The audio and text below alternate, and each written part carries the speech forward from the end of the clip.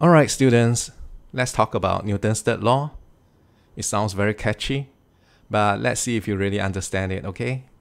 Here we have the glove punching the cheek rightward, which means the cheek must be punching the glove leftward.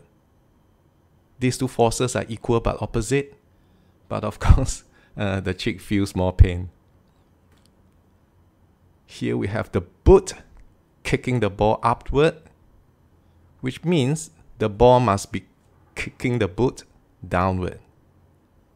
Again, these two forces are equal but opposite, but the resulting acceleration is not. The hand is pulling the rope rightward, which means the rope must be pulling the hand leftward. In fact, you can't pull the rope without the rope pulling you.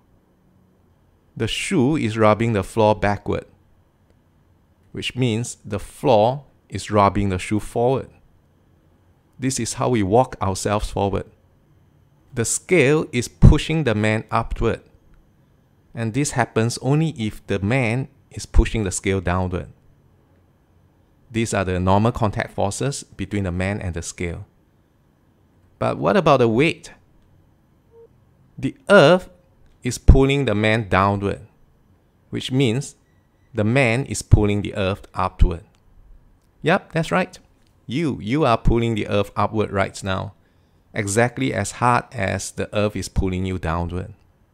So there you are, action-reaction pair. Two equal but opposite forces between two objects, which must exist together and which cannot exist without the other. Alright, that's all. Ta-ta!